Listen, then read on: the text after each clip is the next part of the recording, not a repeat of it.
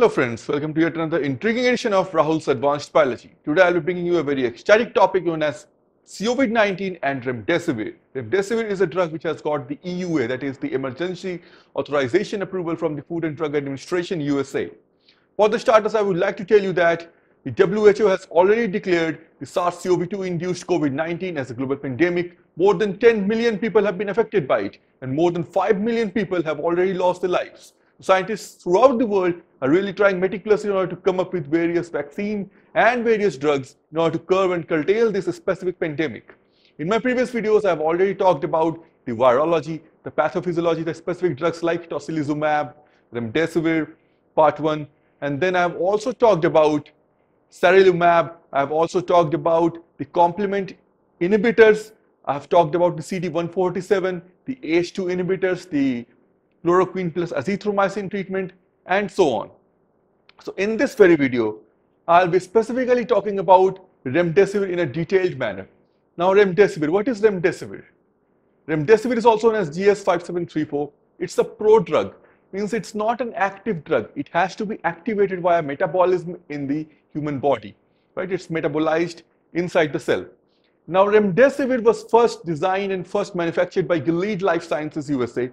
It was mainly manufactured and designed to curb and curtail the Ebola virus outbreak. Now, it didn't really get through the phase 3 clinical trial when it comes to Ebola. It was also a little bit effective against the Marburg virus, and it has been seen to be effective till an extent against the SARS-CoV-1 and the MERS-CoV coronaviruses. Now, what happens is this remdesivir can potentially inhibit the NSP12 or the RdRp present in the coronavirus, specifically in the SARS-CoV-2 coronavirus. RdRp means RNA-dependent RNA polymerase. Now what happens is the SARS-CoV-2 virus goes inside the cells, the viral ingress happens via its binding to the ACE2 protein, a type 1 membrane protein, which is also a specific carboxymetalloprotease.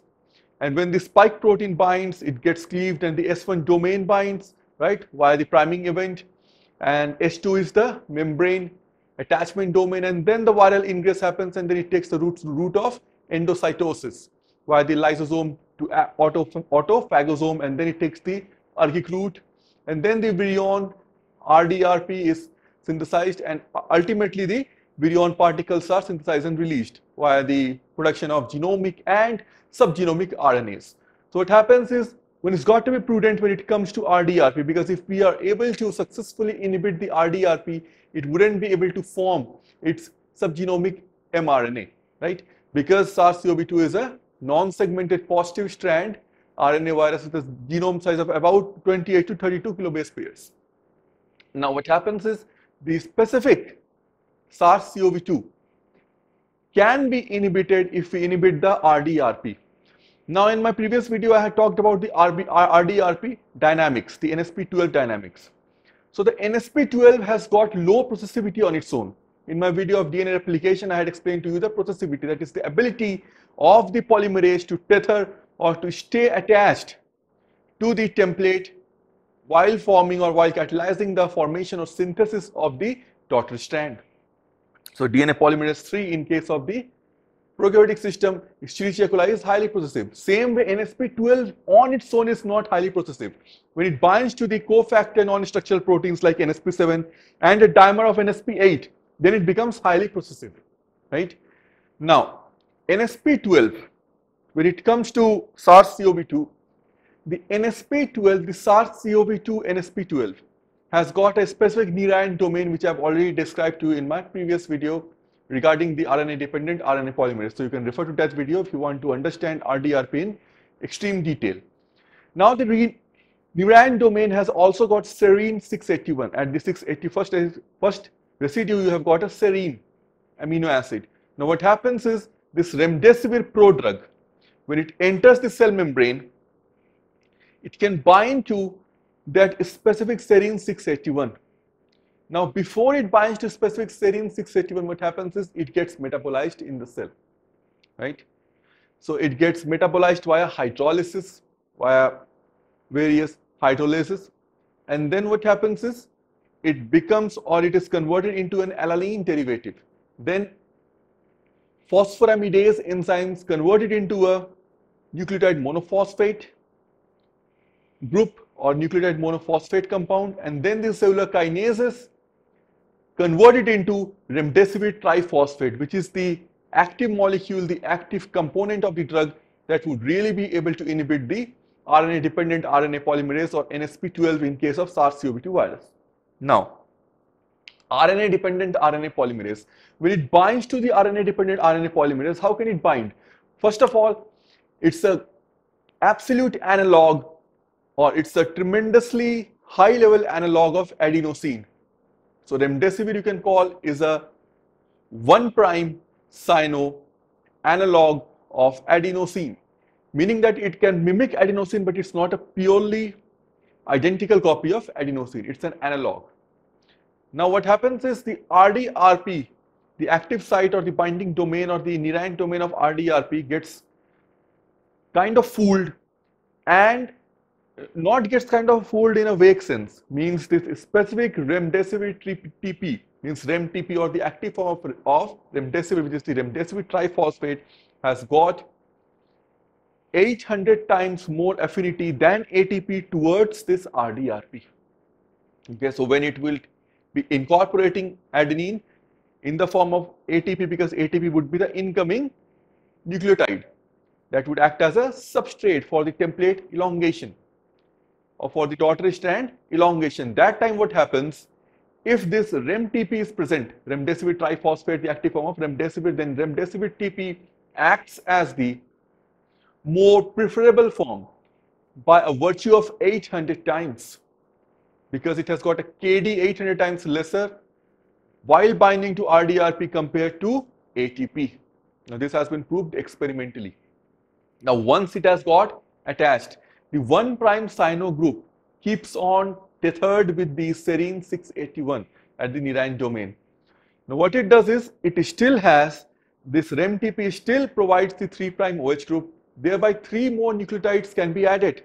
But the 4th nucleotide cannot be added because the RNA polymerase, RNA-dependent RNA polymerase or NSP12 of this specific SARS-CoV-2 virus gets halted, gets, you can say, stressed too much, because it cannot really come out of the binding that it had or that it has with the 1' cyno group, and that amino acid residue is S or serine 681. So after I+3, I is the location at which this specific REM-TP got bound to the daughter strand, and then the RNA duplex gets destabilized, and which leads to the chain termination. But what happens is, this chain termination is a delayed type chain termination. Now what is delayed chain termination and why does it happen in this case? What happens is, RNA polymerase would try to come out of this specific predicament by trying to dissociate from the 1' cyno group which has associated or which has got bound to its serine 681. Now while trying to do that, while trying to achieve this feat, it tries to realign the primer and template as a last, you can say, resort of hope. So while it tries to realign the primer and the template, it also tries to go for backtracking, primer backtracking mechanism, because I had explained to you in my previous videos that pyrophosphorylitic editing, hydrolytic editing could be done by RNA polymerase II, but it tries to do that, but still the 1' cyno group does not get dissociated from the S681, and thus eventually what happens is, after I+3, 3 more nucleotide residues are added, but eventually what happens is, we have delayed chain termination process, and thereby the RNA dependent RNA polymerase is rendered incapable of completing the entire RNA synthesis, and thus the viral, you can say, infection can be seized. In very few cases what happens, the primer can be extended, and here there is a good player known as NSP14, which is the viral exonuclease, 3' to 5' exonuclease activities of proof, or you can say proofreading activity is possessed by NSP14. But NSP14 till now hasn't evolved or hasn't mutated this much that it can take out the REM-TP or remdesivir triphosphate, the active form of remdesivir, from the specific RNA rand domain. So this is a danger that it can mutate its NSP14 at the NSP14 RNA region, and then this NSP14 could be rendered effective. It could render itself the effectiveness to take out that remdesivir triphosphate, and then this remdesivir drug could be completely ineffective. But till now, it hasn't been seen in any kind of specifically SARS-CoV-2 coronaviruses. Now, what happens is, in various experiments, in various clinical trials, it has been seen also that once you conduct an experiment in vitro trials or in vivo also in the mice model, preclinical trials and in vitro epithelial cell, human lung epithelial cells, and what has been seen is they conducted a series of 3 experiments. One was remdesivir plus the SARS-CoV-2 virus and infected in the cell, and the SARS-CoV-2 virus had proper NSP14. Now here the remdesivir was able to inhibit the, you can say, RNA synthesis, inhibit the RdRp or NSP12 till an extent, fine. But in the second experiment, when the NSP12 was inhibited by remdesivir and NSP14 was mutated in a suppressor way that it lost its, you can say, 5 to 3' exonuclease activity, in those specific cell lines and preclinical models, it was observed that the RdRp inhibition was extremely, you can say, proliferated or extremely elevated compared to its counterpart where the NSP14 had no mutations whatsoever.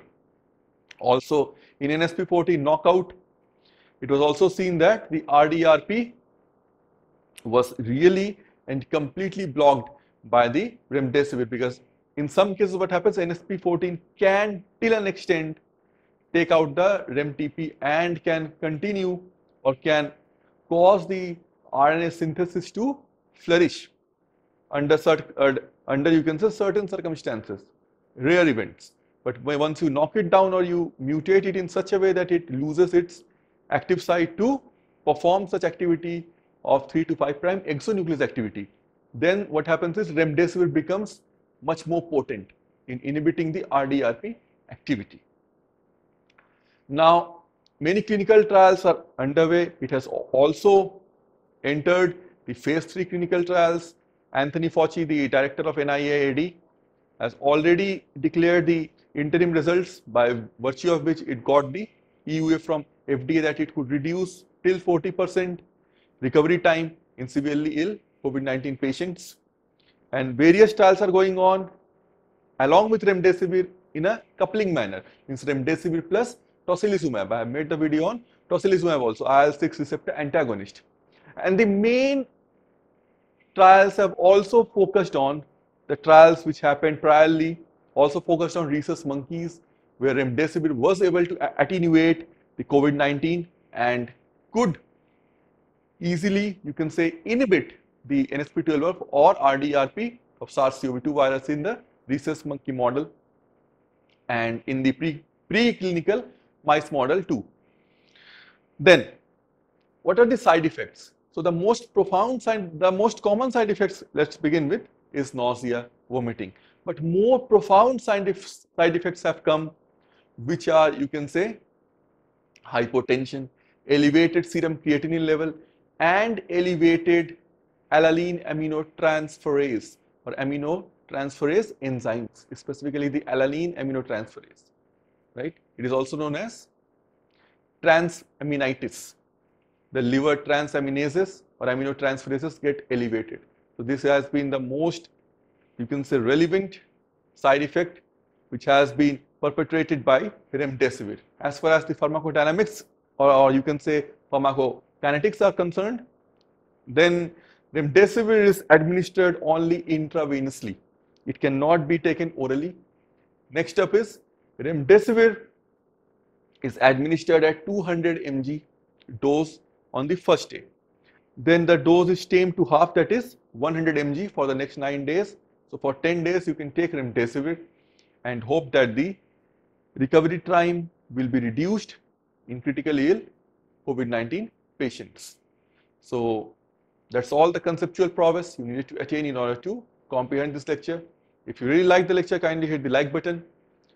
And in my description section, I have provided you all the links of the research papers that I have followed in order to completely analyze Remdesivir and present this lecture in front of you. I have also put the link of my Facebook page. You can like my Facebook page and directly contact me via Messenger so that you can get my prompt reply. And I have posted all the COVID-19 video links in the description section for you so that you can watch any of the videos that you find are relevant to you. In the comment section, you can always post your queries and comments without any hesitation, and I'll be trying to reply as soon as possible. If you have again liked the video, kindly hit the subscribe button and do not forget to ring the bell to hit the notification bell in order to be aware, in order to be notified whenever my next video comes online. Thanks a lot. See you soon.